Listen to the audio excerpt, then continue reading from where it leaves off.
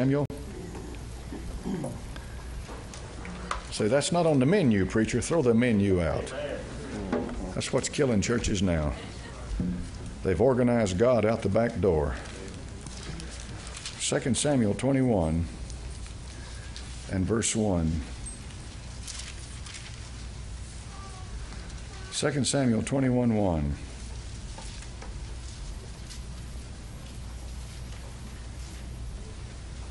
Then there was a famine in the days of David 3 years, year after year. And David inquired of the Lord.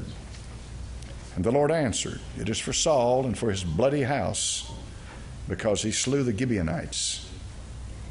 And the king called the Gibeonites and said to them, Now watch carefully. Now the Gibeonites were not of the children of Israel, but of the remnant of the Amorites, and the children of Israel had sworn to them. And Saul sought to slay them in his zeal to the children of Israel and Judah. Wherefore David said unto the Gibeonites, What shall I do for you? And wherewith shall I make the atonement, that ye may bless the inheritance of the Lord? And the Gibeonites said unto him, We will have no silver nor gold of Saul, nor of his house. Neither for us shalt thou kill any man in Israel. And he said, What ye shall say, that will I do for you. They answered the king, The man that consumed us, and that devised against us, that we should be destroyed from remaining in any of the coast of Israel. Let 7 men of his sons be delivered unto us, and we will hang them upon the Lord. We'll hang them up unto the Lord in Gibeah of Saul, whom the Lord did choose. And the king said, I will give them. But the king spared Mephibosheth, the son of Jonathan, the son of Saul, because of the Lord's oath that was between them, between David and Jonathan, the son of Saul. But the king took the 2 sons of Rizpah, the daughter of Ahiah, whom she bare unto Saul, Armani and Mephibosheth, and the 5 sons of Michal, the daughter of Saul, whom she brought up for Adriel, the son of Barzillai, the Maholathite. And he delivered them into the hands of the Gibeonites, and they hanged them in the hill before the Lord. And they fell all 7 together, and were put to death in the days of harvest, in the first days in the beginning of barley harvest. And Rizpah, the daughter of Aiah, took sackcloth, and spread it for her upon the rock, from the beginning of harvest until water dropped upon them out of heaven, and suffered neither the birds of the air to rest on them by day, nor the beasts of the field by night. And it was told David what Rizpah, the daughter of Aiah, the concubine of Saul, had done. Father, bless your word now. In your holy name I pray. Amen. You can be seated. This is one of those stories in the Bible that has a powerful, powerful message to speak to our hearts. I want to go through a few things with you tonight. You know that Saul had gone probably insane. He was certainly demon-possessed. And in verse number 1, he had slain a bunch of the Gibeonites. Who were the Gibeonites? These were the people of the land that had heard about how that the God of Israel had destroyed the walls of Jericho, and all the kings were fleeing before them.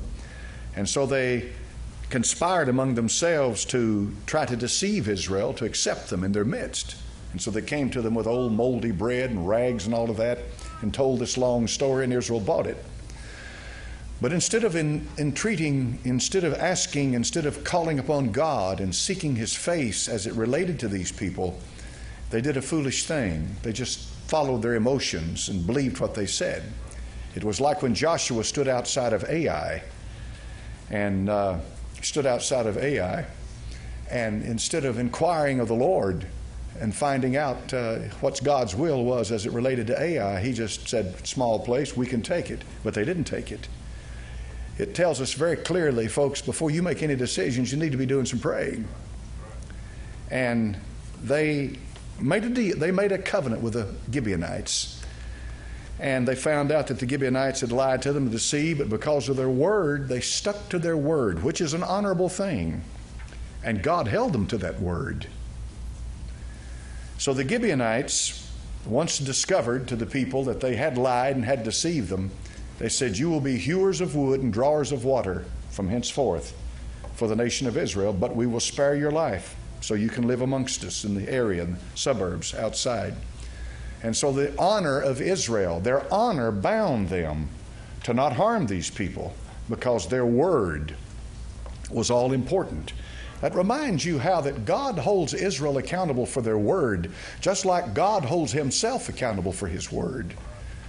If they violated an oath, then they're God's people. God says, "I won't stand for that," because God does not violate oaths. When the Lord Jesus Christ was made a high priest after the order of Melchizedek, God swore by himself because he could swear by none greater. And he made him a priest after an oath. And no priest on this earth had ever been made after an oath. And by the way, the Lord Jesus Christ was made a priest at his resurrection. For it tells you plainly in the book of Hebrews that here on this earth that he had no priesthood. And so at his resurrection, he was made a priest. And of course, being a priest, he's ascended to the right hand of God the Father as a priest on the authority of an oath that God swore by himself. He doesn't break his word. That's how we can have a relationship with him. He doesn't break his word. That's what our relationship is built upon. It's not how you feel. And it's not even built upon the experiences you have. Your relationship with the Lord is built upon his word. He'll not violate his word. The Bible says it's impossible for God to lie. Impossible for God to lie. That invisible one that cannot be seen nor known, but by revelation. That means he must first reveal himself to you. You won't find him. He reveals himself to you. You know him because of that. He cannot lie. Thanks be unto God for that tonight, because that's the basis of our faith, is the fact that he cannot lie. Here in the book of 2 Samuel, then we have an issue that comes up with the Gibeonites. Saul kills a lot of them. There's nowhere in Scripture that records the event. So all we know is from what it says here. In other words, there's no reference back to the time and place that it happened. It just happened. If the Bible says it happened, it happened. That's good enough for me. And so he slew the Gibeonites because Saul was a bloody man. And so innocent blood was on his hands. And of course he was dead. So the blood guiltiness passed upon his children. And when it passed upon his children, God held the land in judgment because innocent blood had been shed. This is why he came to Cain and said, "The voice of thy brother's blood crieth unto me from the ground." And the Bible says that if the elders of the city, they go out and they find a dead body lying in the field, a dead body lying in the field, they do not know who killed that individual. But there's a certain ritual that they're supposed to go through to cleanse them of responsibility for the death of that individual, the blood that had been shed. Innocent blood in the sight of God's a big deal. He doesn't put up with it. He'll hold somebody accountable. They'll give an account. And God does not look lightly on murderers. He doesn't look lightly on murderers. And so the Scripture says here that he brought a famine on the land, verse 1. A famine is a product of judgment. Every time you find famine showing up in the Bible, it's a judgment of God. So the Gibeonites, as we know, had deceived them in Joshua chapter number 9.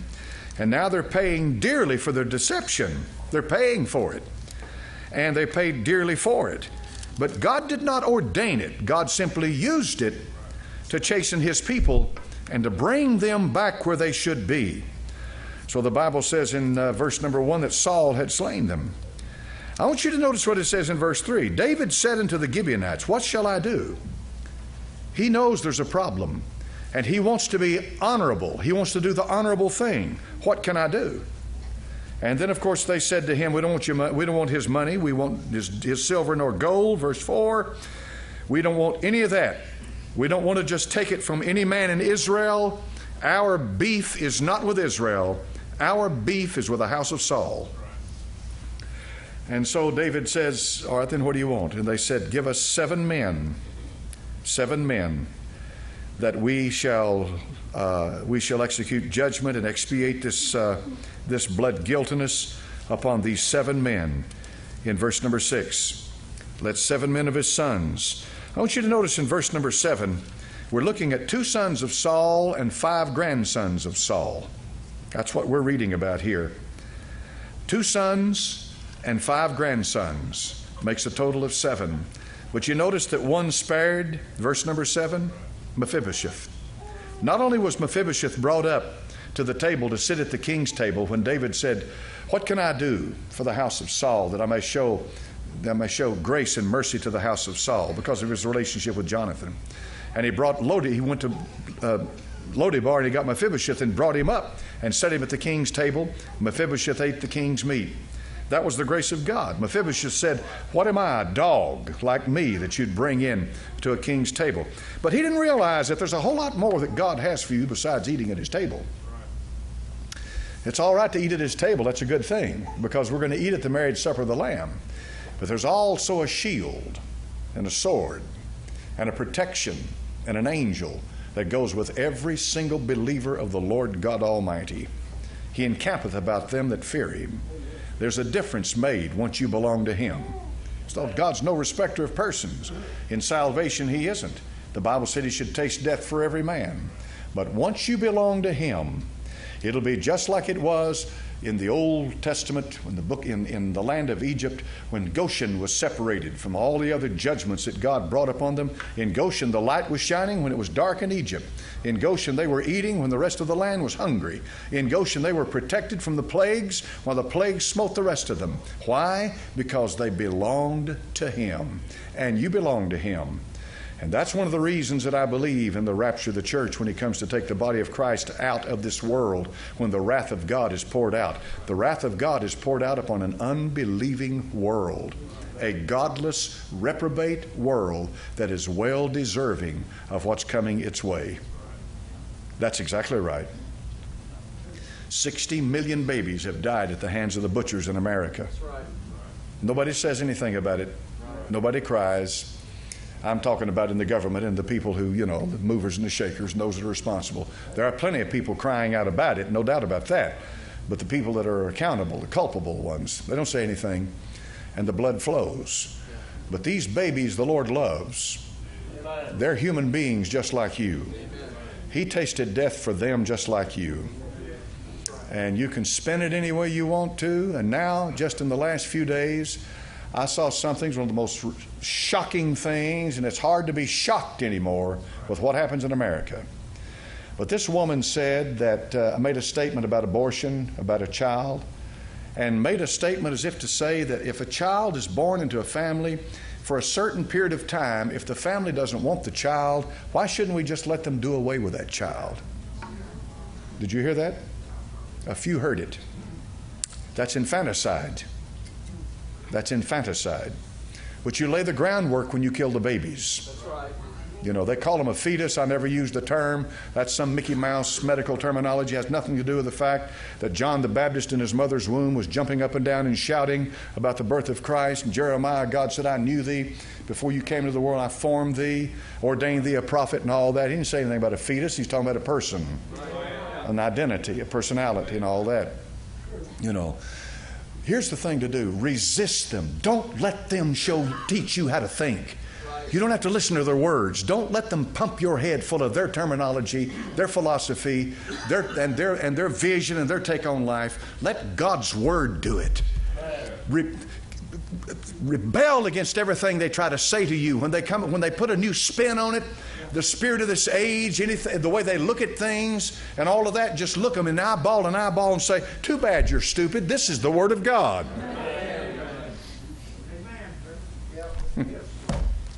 That's the kind of spirit you have to have. You have to resist them. You have to stick with the Lord. Because, folks, 50 years from now, most of them will be dead and gone. 50 years from now, most of them will be standing in the judgment. And 50 years from now, there'll be nothing but a faded memory of the time they were on this earth. And they'll be standing before that almighty, eternal being. Amen. And that's where we're going, and that's where they're going. And that is certain. And you better be ready. You better be ready. And I'll guarantee you one thing. When the time comes that these people, whether it be a president, a queen, or a prime minister, the time comes when they leave this world, they leave it just like you. And when they leave this world, they go before an almighty God just like you. And I'll guarantee you one thing, God could not care less who they knew or who was a mover and a shaker. They answer to holiness. It doesn't mean a thing to the Almighty. And they will shake and they will quiver. Probably one of the most remarkable things you'll ever see in your life is when you watch queens and kings literally shaken to death as they're standing before Almighty God. When you see presidents with their teeth and their knees knocking. Have you read in the book of Daniel what happened to Belshazzar? When he saw a hand upon a wall, many tekel upharsin, weighed in the balances, found wanting. What does the Bible say he did? His knees smote together. And that was just from seeing that on the wall. What do you think he did when he went out to saw and he saw God? What he will do is humiliate everything that's ever walked the face of this earth that's not born again. He will humiliate them. He will humble them, and they will fall down crumpled before him, and they will shake and quiver and quake from presidents to ditch diggers. It makes no difference in the sight of God. So, accept Jesus tonight, and you'll have one that you're in, safe in the beloved, protected within the ark of the covenant and the ark of safety.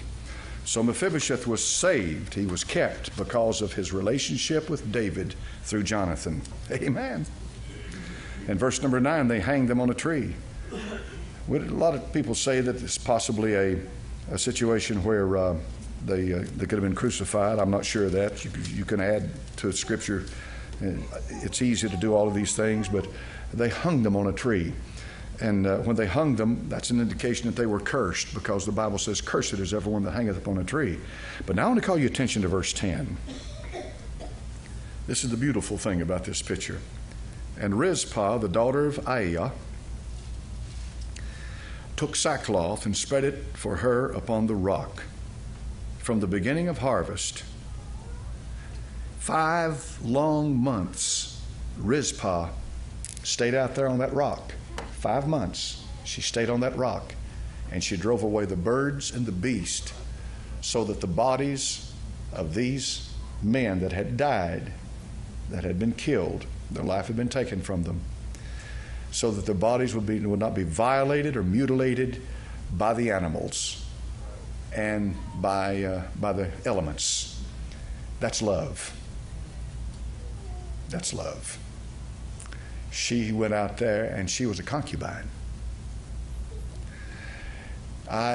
There's something in the Bible about the one who's the underdog, the one who's run over, the one who's kicked about, the one who doesn't get a fair shake, like Leah. The Bible says she had what kind of eyes?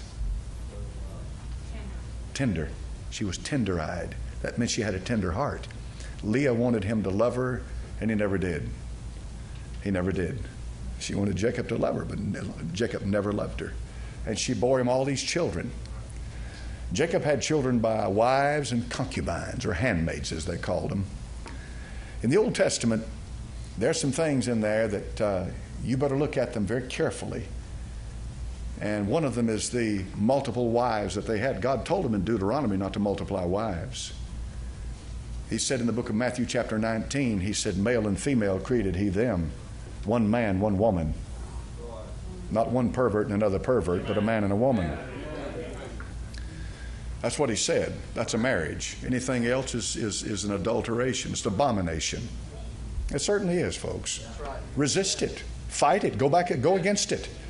As much as what you're getting now of the news media, you're getting a constant dose. Did you know that in 2014 they're having the Winter Olympics in Russia? And did you know the ambassador from Russia today or yesterday, or some high official in Russia, has said that if the sodomites come into Russia and they're holding hands and they're kissing, we're going to throw you in jail. And there's a big stink and an uproar. Oh, it's a horrible thing to think that they would treat them like that in Russia. Have you heard anybody in our country say anything like that lately? When was the last time you heard a senator or a governor or a mayor or a president or any other high and mighty official in this nation say anything like that? What? 20 years ago, it was all about communism, communism, communism, communism, communism. All of the prophecy teachers, that's all you could hear. 30 years ago was communism is going to take over the world. That's the mark of the beast. That's the power of the Antichrist. Communism, communism, communism, communism. They were all wrong. All the good ones were wrong. Communism's not going to take over anything. Islam looks like it's taking over a lot. It looks like it's taking over a lot. There's an awful lot of prophecy that's reactionary. Prophetic teachers are reactionary. They go out and they assess the situation, put their finger up, check which way the wind's blowing, and then create a little scenario to match it. That's why you don't hear me preaching on this stuff about, well, where is America in prophecy? Well, America. Somebody said America is not in prophecy. Well, they are. The Bible said the nations of the earth mourned and wept over Babylon. And if America doesn't get right with God, it'll be one of the mourning. You mean that's all? Listen. The reason I don't do that is because I don't want to become a reactionary like them. It's easy to be a reactionary, to see what's going on and then just formulate your little system to match it. So what are you saying all that for? Well, Russia appears to me like it's turning toward God, and America appears to me like it is turning away from God. How does that figure? Nobody saw that 30 years ago.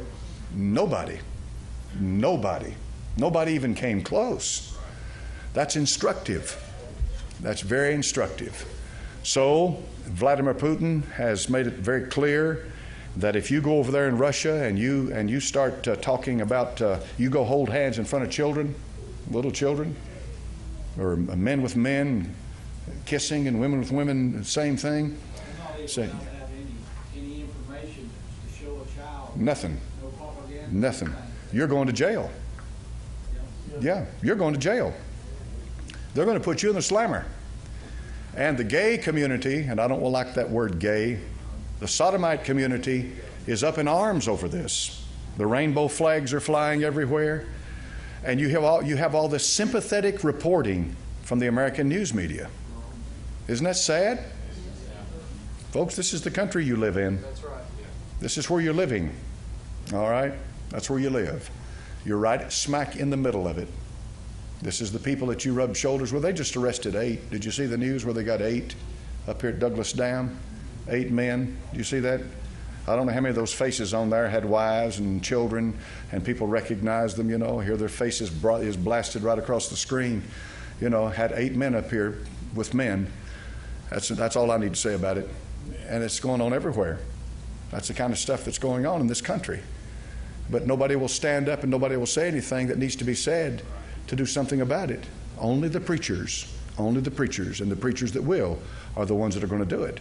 So the bottom line is that the Old Testament, where the marriages were many marriages, 700 wives and 300 concubines and all of that, that is in preparation for the grace of God.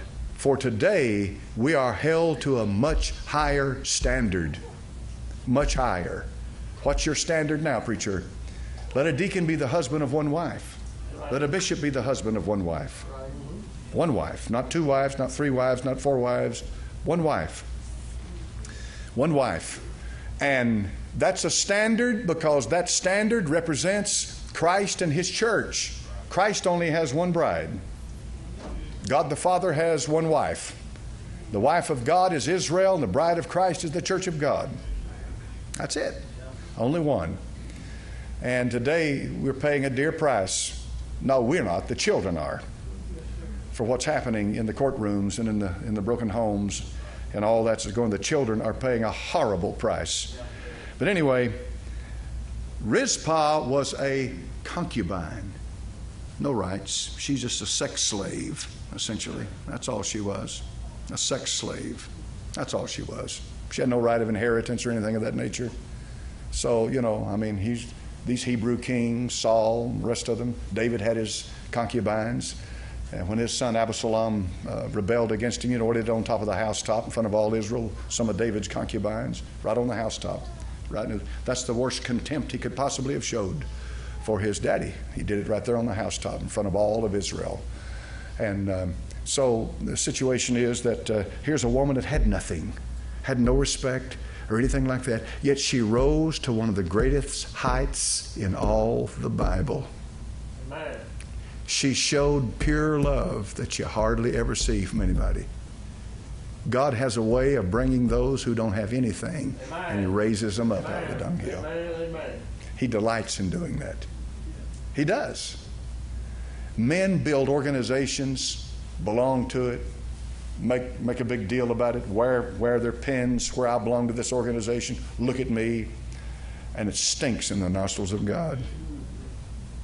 He loves that one that is the outcast, downcast, downtrodden, Amen. has no opportunities, nothing, yet they rise above the rest of them. Look at Saul's bloody murder compared to Rizpah's love. Look at the two. Compare the two. When David found out about it, the Bible says that he took the bones of Saul and Jonathan, gathered the bones of these dead, put them all together and gave them in the burial at the tomb of Kish, because Saul was the son of Kish. He was so moved by the love of Rizpah that it moved his heart and it stirred him. If you have that kind of love, it's going to make a change in you. Amen. And you don't have to talk about it.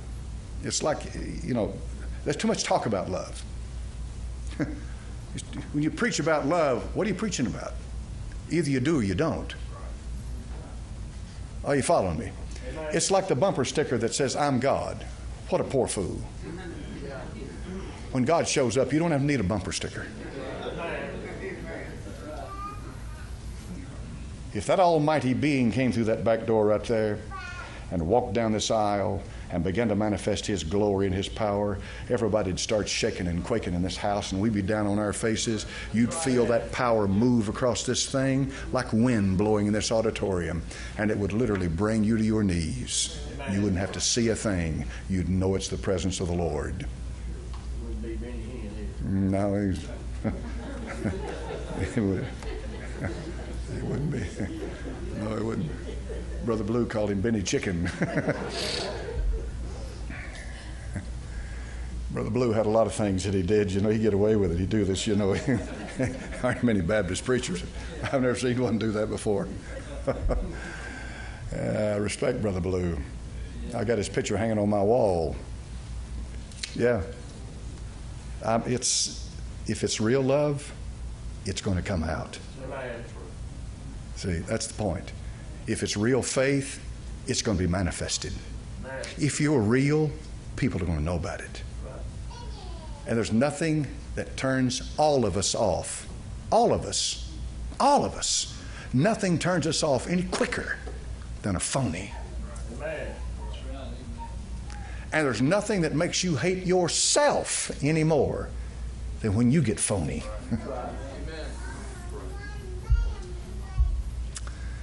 So she was real. She fit in there with Uriah the Hittite. She fit in there with, what was that one's name? They put the Ark of the Covenant in his house. Obed-Edom, servant of Edom, Edomite. Uriah the Hittite, Obed the Edomite, Ruth the Moabite. Here we have Rizpah the Hivite. When you go back and check her genealogy, you'll find out that she was not an Israelite. She was a Hivite. You go back and look at their pedigree, and you see them all begin to fit together. There's a message there that God will show us if we'll listen to Him. That's why we don't make a big deal about men in this house and about people. We make a big deal about God. Amen. And once God starts manifesting Himself through you, people get hungry for that. It's like a magnet. The real God, listen, the real God of Abraham, Isaac, and Jacob will set your soul on fire. Amen. He'll draw you. The problem is that you're up to here with religion. You got it up to here with all the fakery and phony cliches and hackneyed expressions. But once God ever really touches you, He'll set a fire in you that'll never be put out the rest of your life, and you'll never be satisfied until it's the Lord touching you again. Never. There's nothing like it. Nothing like it. Say, how do you get along, preacher, without running around with the big crowd? Now, I get along just fine. I get along real good. I really do. I get along real good. But I'd never make it if I didn't have the Lord. Amen. Here and there, He'll drop me a handful on purpose. Father, in Jesus' name, thank you for the story of Rizpah. Heavenly Father, for the great truth, Lord, we'll meet that lady one day. She was treated like a dog. She was a piece of merchandise. She was used and used up. But our Heavenly Father, she had a soul. She had a heart. She had a heart. And God, she showed in that what we seldom ever see in anyone. Now, Lord, may help us tonight. Help us in Jesus' name. And for Jesus' sake we pray. Amen. All right, let's see here.